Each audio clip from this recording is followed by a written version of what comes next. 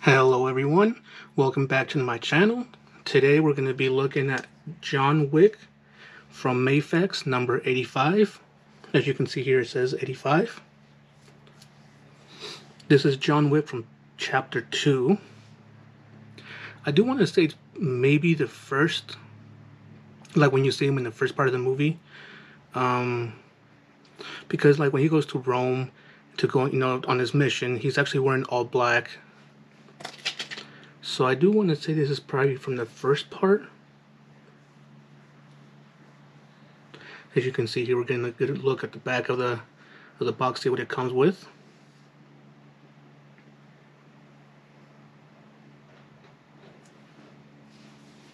What we're going to do now is take the box off the spinning turntable and unbox it. Alrighty everyone, so let's start the unboxing. I'm just going to raise the camera up a little bit so you can get a better view. There we go. I already actually unboxed it. I always actually unbox my figures before I do a figure reviews, just so I can get a better look at what the figure comes with, what all entails and things like that. So let's do the unboxing. Now these figures, especially from Mafex, they're quite pricey for the figure. I mean, let's put it this way. You can buy a nice 7 inch figure, 20-30 bucks nowadays. This one's about 3 times more. Mafex are very expensive, but they're very, very detailed. So that's why I'm not gonna say I prefer them more, but that's why I did get them. Also, I'm a big fan of John Wick, so there we go. Put that aside now. Sorry if I was talking, you couldn't really hear me, but this is everything that the figure comes with. What we're going to do next is take everything out and lay it all on the table and see all what the figure comes with. Alrighty everyone, so this is everything the figure comes with. As you can see, it does come with quite a few things. I know some figures, like the Mezco one I did, he came with a bunch of things, but considering this one, it still comes with quite a few things. So the first thing we'll go over, he does come with his dog, the pit bull. He never named him, his name is just Dog. I know when I reviewed the Diamond Select John Wick, when his first dog, Daisy, it was just a plain plastic casting of a dog, plastic and painted. And I do believe the Mezco 112 one that I just did recently, it did come with the dog, the pit bull. But what I like about this figure is this dog's head is actually articulated. It moves side to side, up and down. And he has a 360 turn. Now I know it's not much, his legs could have been more articulated and stuff like that. But considering that the other dogs did it and this one did, I like that. The paint application on it is very nice. It's just a subtle, a lot of people are just going to look at it, it's just one color, but no, the collar is a different color, the eyes, the nose, you can actually see the spot right here in the front. So they really did a nice job with them.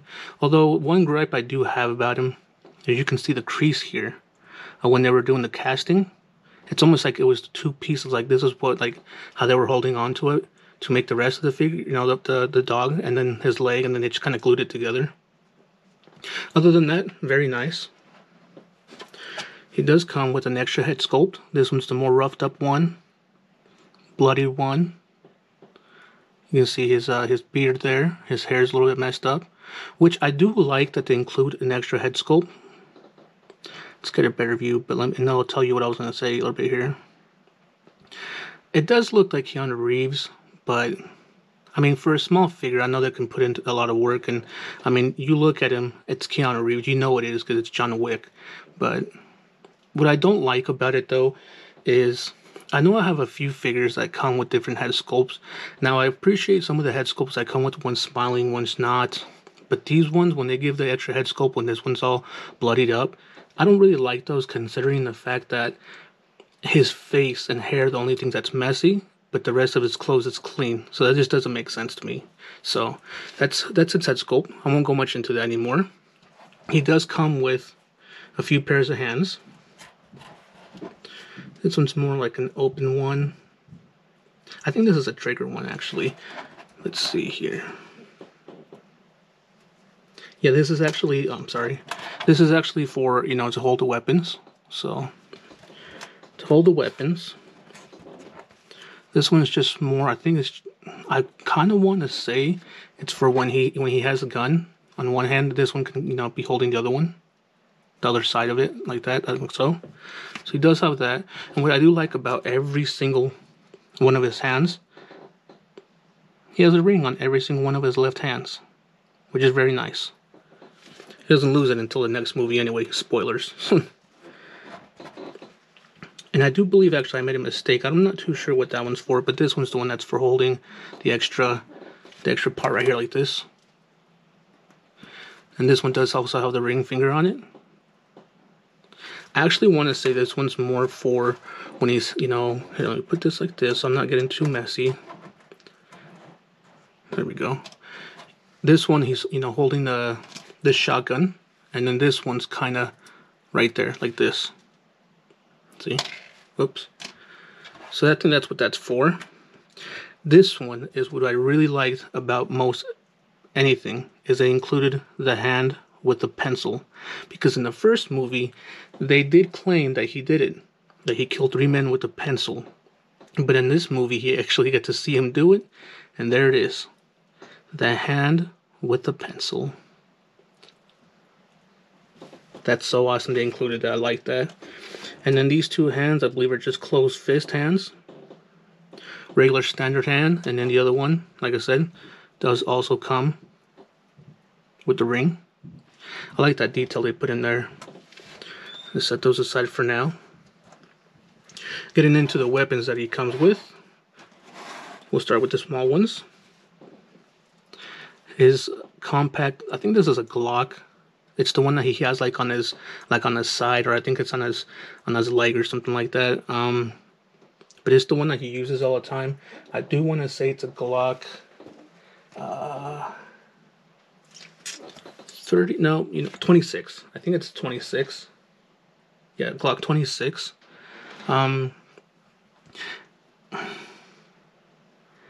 It's just, honestly, I mean, the detail is there.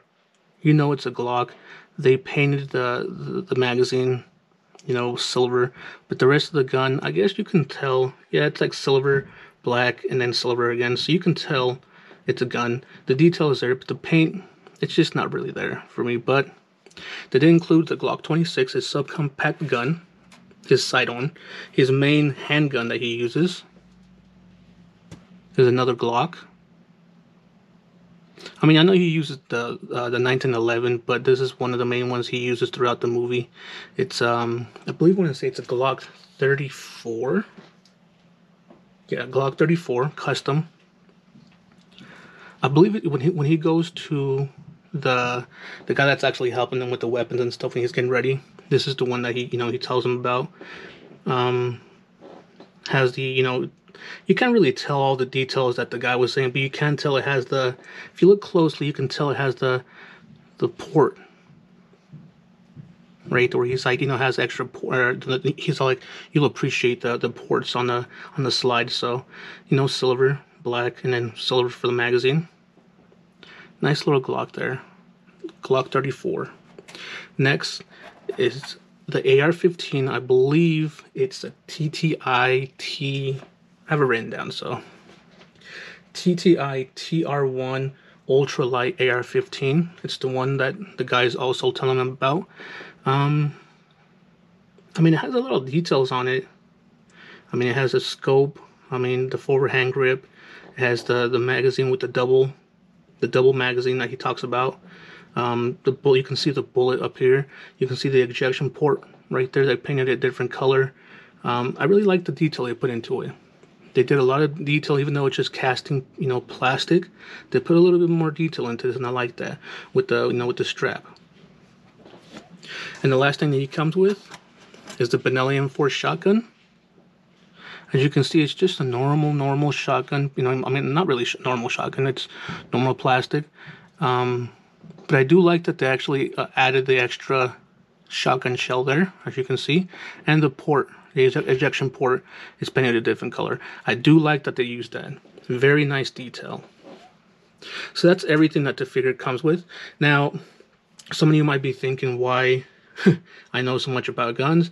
I do know a lot about guns. I'm a gun aficionado myself. I'm not going to get too much into it. But as far as for this video, I do look up, like I knew these two. Because of the first movie, I knew this one. I knew this one too. I'm not too sure. I mean, there's a lot of AR-15s out there. I just looked it up because I want to be very thorough with my reviews that I do, and not just say like, "Hey, this is a shotgun," you know, whoop-de-doo, this is an AR. Okay, this is a handgun. No, I want to let you guys know this is a Glock 26, the 34, the TTI TR AR-15, and the Benelli M4. As far as where they're made, I mean, these are Austrian. I know that's Italian. I'm not sure with that one because I didn't look it up. But the only reason I know that is because from the movie. Austrian, he says it. And then the Benelli M4 is just... I've been looking into getting one, but they're pretty pricey. But anyway, that's not part of this video. I'm just trying to clarify why I know so much about it. As for my other videos, I do the same thing. If a figure comes with some weapons that I know of that I can look up, I will do so because I want to be very thorough. So what we're going to do next is take all this away and bring out the figure and take a closer look. Alrighty folks, here he is, John Wick from the second movie. As you can see here, he has the the white shirt with the tie. It's very actually a nice figure actually.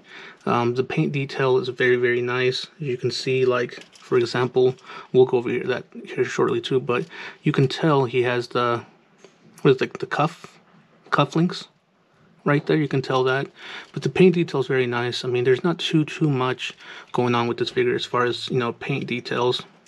What I mean by that is, like, you can tell he's wearing... Okay, let's start from the head.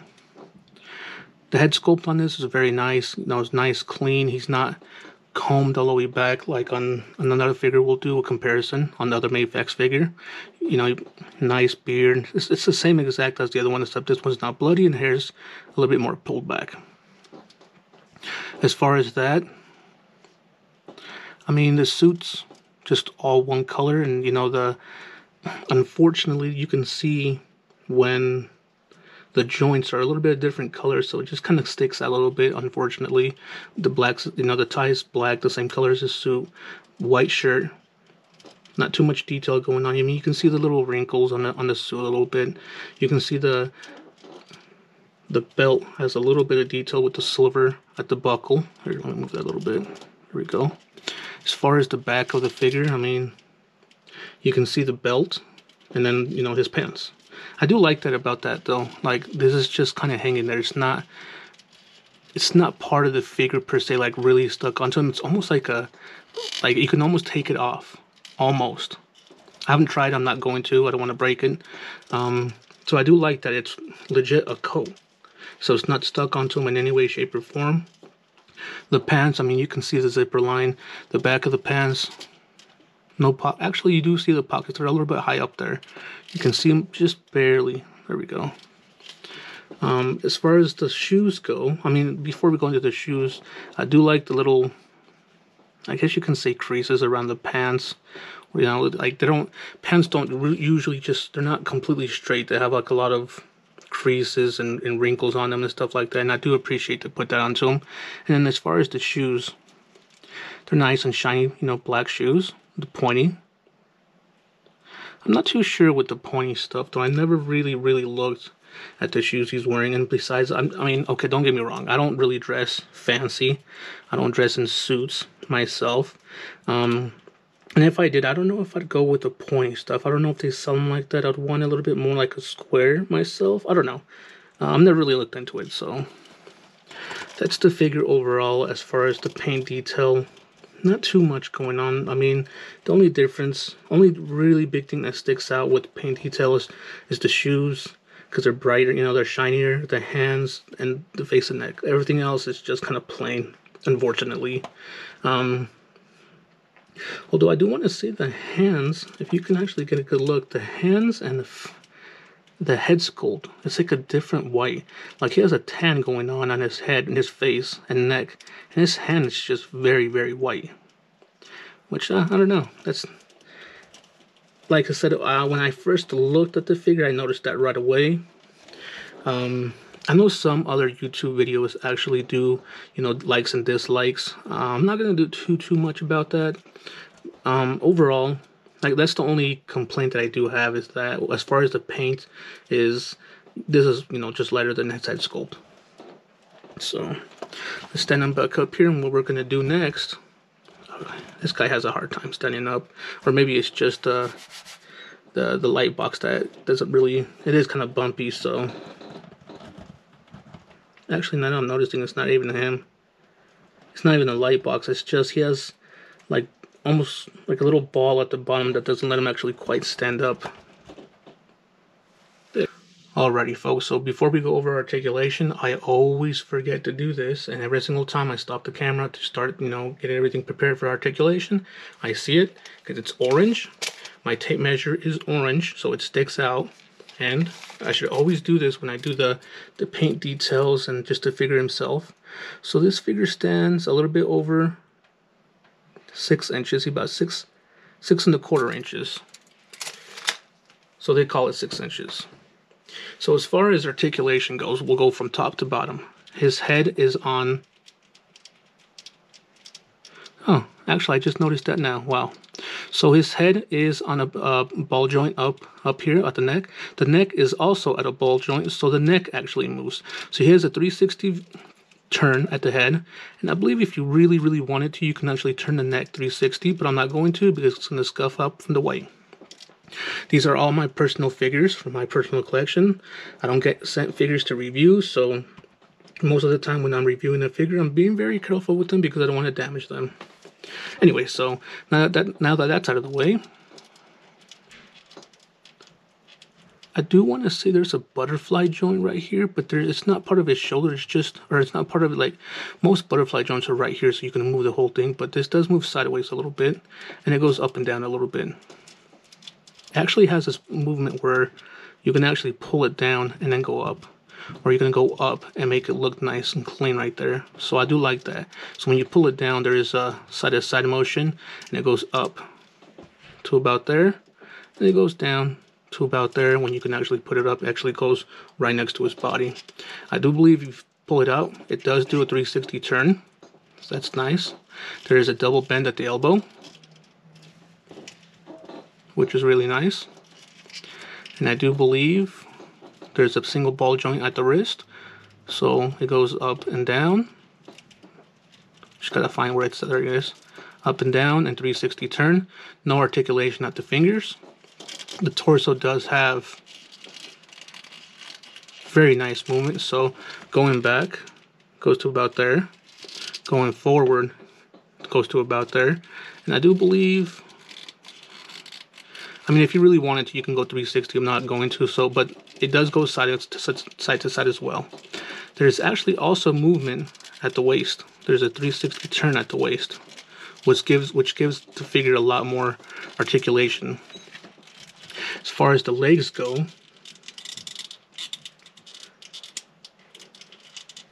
I was thinking there were one that you can pull out a little bit like that, but you can't. They're kind of stiff. But anyway, so going forward to about there. Actually, you can. Yeah, you can pull it down a little bit, and going back till about there. There we go. Let me see. I believe he does have a double joint at the knee, so his knee does go higher than 90 degrees, even though not too much. 90 degrees would be about right there, so he does go a little bit higher than that. And as far as the ankle is concerned, there's no 360 turn. It won't let me turn it right here. It stops right here and it stops right here. It does go up and down, side to side, which is very nice. And the toes have articulation. There's very few figures that have articulation at the toes, and I can appreciate this one having articulation there. So that is it for articulation. And what we're going to do next, there we go, is bring out some other figures and do some comparisons. Alrighty folks, I got him here with the AR-15. So this is a John Wick from Chapter 2 from Mafex. This figure I'm going to bring out is also from Mafex, but this is John Wick from Chapter 1. Which is a little bit weird, because on John Wick Chapter 2, he dresses in all black. So when I first got these figures, I would have thought that this was from John Wick Chapter, Chapter 2, and this was from the first one, because he's wearing this in the most end of John Wick Chapter 1. And he's wearing something like this in John Wick Chapter 2. So, I don't know why they did it like that. Overall, though, I think they're both nice figures.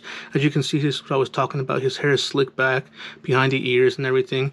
And what I do like about this is, I don't know if you guys noticed this, but Keanu Reeves' hair has changed from John Wick 1, 2, and 3. Like, he didn't cut his hair. I believe he did that intentionally because of some movie things he's got going on, so he didn't want to cut his hair. That being said, you can see from this one to this one, the beard is more thicker and the hair is longer and thicker, which is a very nice detail that they did. As far as the figures themselves, they're pretty much the same exact figure. I do also want to say that their pants and suit are pretty much the same. Even the shoes are about the same. The only thing different is you got the white shirt and the head sculpt. So I don't know. You gotta let me know what you guys think. Here's a closer look at both of them.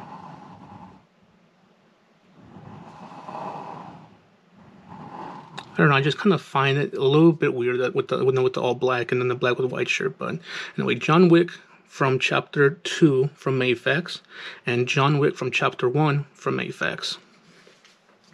Next, I'm going to bring out John Wick from Chapter 1 from Diamond Select. As you can see, this figure is ridiculously taller. There we go. And as you can see, they're pretty much wearing the same exact thing. I'm sorry. Actually, I'm just trying to move the camera up. There we go. As you can see, they're pretty much wearing the same exact thing. This one's face is just a little bit more, bloodied up. They didn't come with an extra head sculpt. But as you can see, this Diamond Select one, he looks a lot more like Keanu Reeves than this one does. Maybe it's a little bit, because the toy is a little bit bigger. He's about an inch taller than him. Other than that, they're pretty much the same exact figures. That one's shorter. This one has a little bit more details. I do want to say, if I'm not mistaken, actually, this one is actually a lot more articulate. I did it before on a previous one that I did, that Mafex one. Let me bring it out just so you know what I'm talking about. When I did the video on this one, I did a comparison on, in the video of articulation between this figure and this figure. And this figure actually has a lot more articulation. And what I mean by that, so this figure, you saw, did all the articulation, except this, like I was saying, this one's a little bit more articulated. He has articulation in the biceps, articulation in the thighs there, and this one doesn't. And it's crazy to think, like I said before, his face looks a little bit more like Keanu Reeves than this one does. And then the price for both of them is just kind of, it's this one's about 3 times more expensive than this one, which is kind of crazy. But anyway, so what we're going to do next is finish off this video. Alrighty, everyone, there he is, John Wick from Mafex. I don't know if I said this earlier or not. He was released in 2019. If you like this video, please like and share and subscribe. If you have any questions, please comment down below. Also, I have an Instagram. If you want to see a sneak peek before YouTube, please give me a follow. I will leave the link in the description down below. That being said, we'll see you on the next one. Take care.